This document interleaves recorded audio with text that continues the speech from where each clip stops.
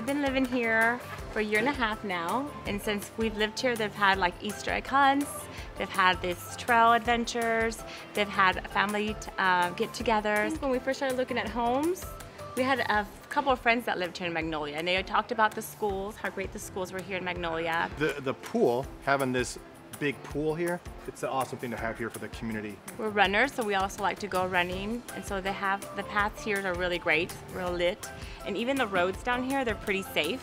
So we always feel like, you know, we can take off either direction and have a lot of space to go running in.